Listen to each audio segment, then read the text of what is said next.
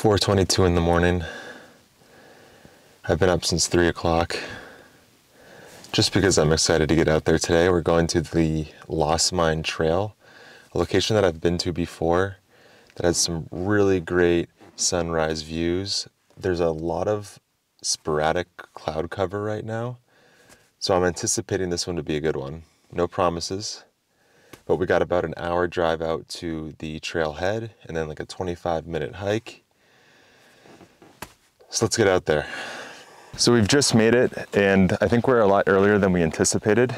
It was a little nerve-wracking walking up here when you see a sign warning you about the mountain lions and the black bears that are in the area, but we're at our spot. It's completely dark. Just waiting for the light to come up, but saw a cool scene of the moon breaking past some clouds, past a mountain ridge, so that was unique. For now though, we're just gonna hang out, make sure that there's nothing sneaking up on us, and waiting for the sun to pop up. See you shortly.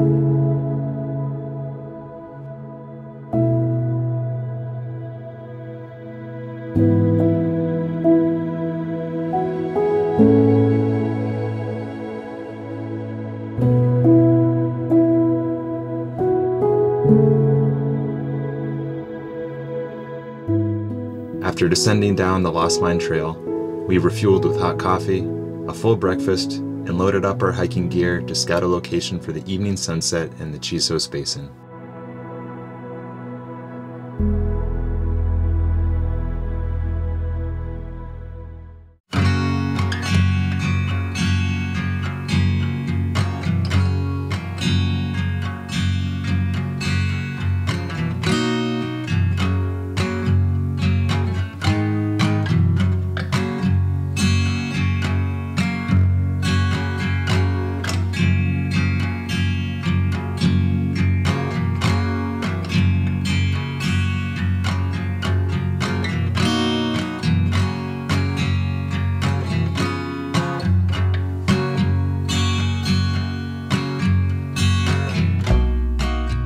So it's currently 3:37 in the afternoon.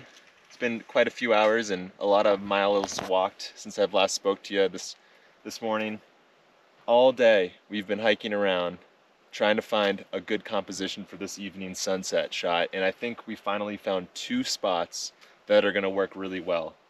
Now what I was going for was a location that would have an interesting foreground followed by this beautiful rock wall titled Casa Grande in the background here, and I'm hoping that the sun will start to fall down in the horizon and cast a really nice orange yellow hue on this mesa here.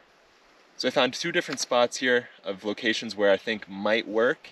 It's just going to be a matter of watching how the light interacts with the mountains here, and there are a decent amount of cloud cover currently, so we'll see how all that comes into play over the next, I would say, hour and a half here.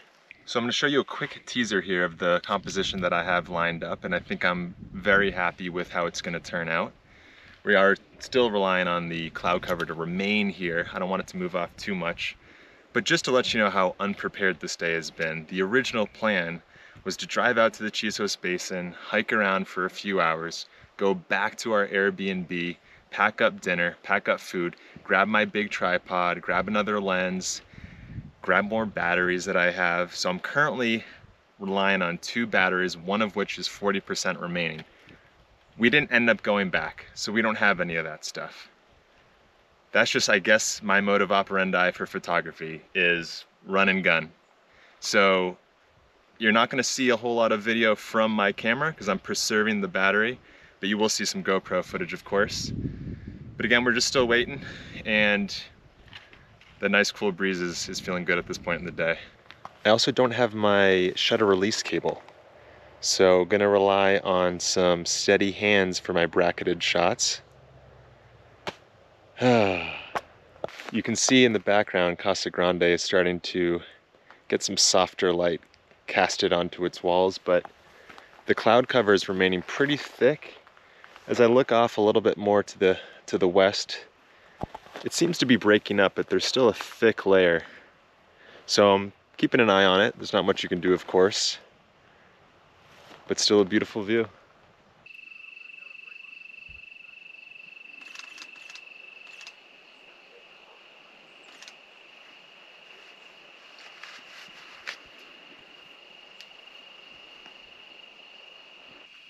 I think the light has started to pass, but given my composition, we got some nice color in the open spot on the right-hand corner of my image that really works well with the placement of the Casa Grande itself with this light illuminating cloud. So I'm pretty happy with that. I know it wasn't the ideal cloud cover that I was hoping for, or something with the angle of the light catching the clouds where we're at, because it was booming all around us. But I'm very happy with this moment here, and I'm excited to see it on my computer.